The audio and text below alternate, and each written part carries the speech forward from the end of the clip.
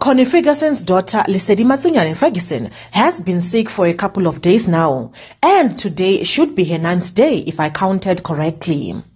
But this one is different from any other COVID cases, because her sense of humor is getting her through her COVID days. She recently revealed in a 6th day that she cannot smell her poo or any scent at all. Hi Tea Squad, and welcome to the Tea World. That also includes foods which she cannot smell or taste either. Now, that can be the worst thing to happen to a foodie, especially with Lesedi, who has full box of her favorite chocolates but doesn't want to devour them while she cannot taste them or smell them. 6 days ago, I tested positive for COVID.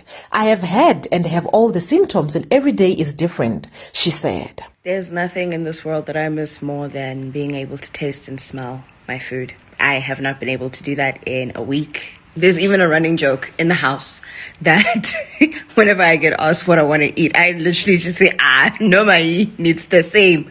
I can't taste it. Like, do y'all understand how bad this has gotten? Like, I can't even smell the doo-doo that I do in the loo.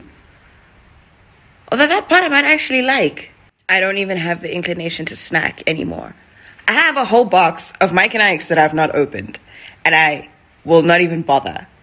Because why would I open up my favorite pack of sweets that I can't taste? There's nothing funny about COVID. But please bear with me as I am trying to make sense of my new normal.